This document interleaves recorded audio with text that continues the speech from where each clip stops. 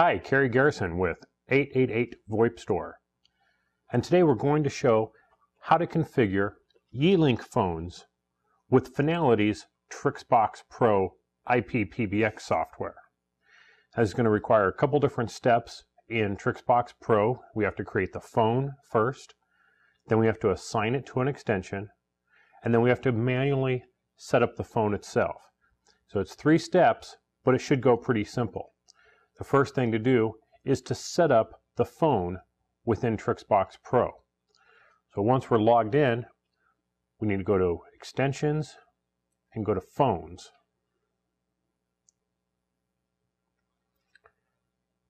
So we need to add a new phone, and the best way is to use the MAC address. So I'm going to come over here and I'm going to just grab the MAC address. And I'm going to put it in here. And Yealink is not a vendor that's supported yet, so we'll just go ahead and go with this, and we're going to call this a Yealink T26. We're going to add that device. Okay, so here's our phone, the Yealink T26. We've got our SIP username and our SIP password, but it's not assigned to an extension yet. So we're going to go over to Extensions, and we'll find an extension that we can use. And I'll just take this first one, extension 7002.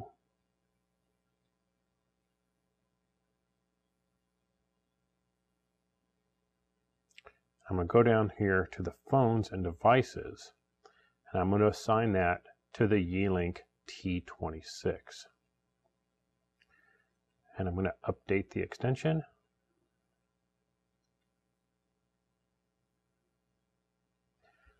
Okay, so now we have the phone set up, we have the extension set up, and now we need to configure the phone. We're going to do that using those credentials that we got when we set up the phone within trixbox Pro. Let's take a look. So I'm going to come over here to the phone. I'm going to go to Account. I'm going to make sure that this is active. And our label, again, we're using 7002. And go back to our Phones tab. It's going to be 7002. Our label will be Joe Camel, and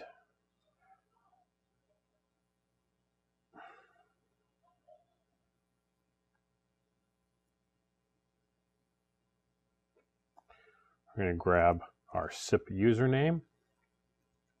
We're going to use that in our register name and username, and we're going to grab our SIP password, and we'll put that into our password.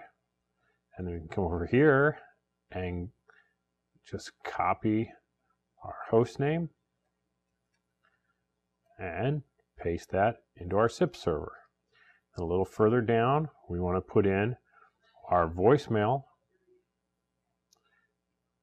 which is 8500. And we're going to confirm that. Now, this should only take just a moment for the phone to come up.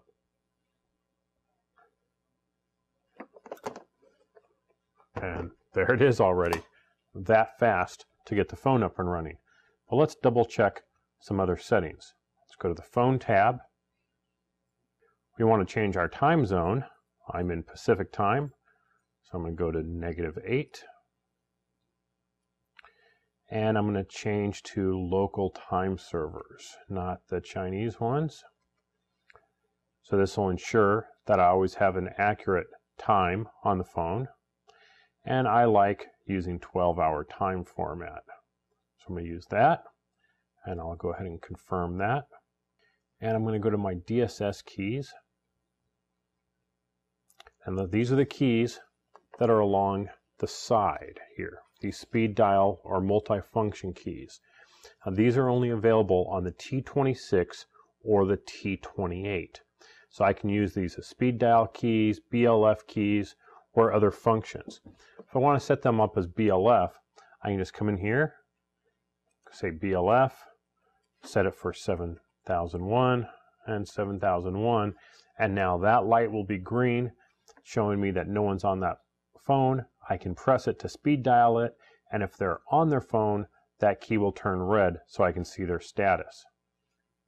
Go down here to the line keys, and now by default, each of the line keys is set up so that it can be on a separate extension. So the first thing people do is they tend to set these up as different extensions, and there's no reason to do that. What I like to do is just set all of them to the same extension. We do that in here by going to the line keys and setting each one for line 1. Now this will work regardless of the Yealink phone, and now each of the line keys will all be assigned to the same extension. So if you're on one and another call comes in, the next line will light up. That makes it real easy to put someone on hold, take that other call, and then get back to another call. So regardless of which one of these I hit, now I can easily get to that particular line. I can hit my messages key. Mailbox. It'll put me into the mailbox system. So the phone is configured. It's got the right time and date on it.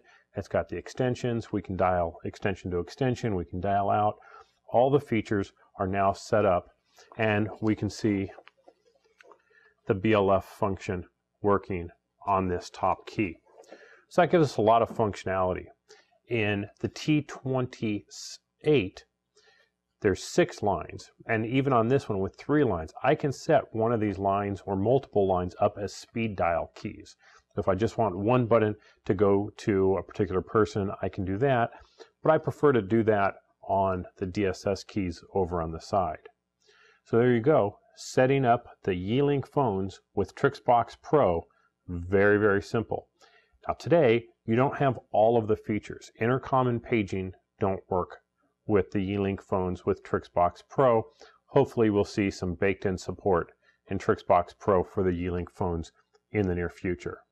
So that's it for now. Thanks for watching.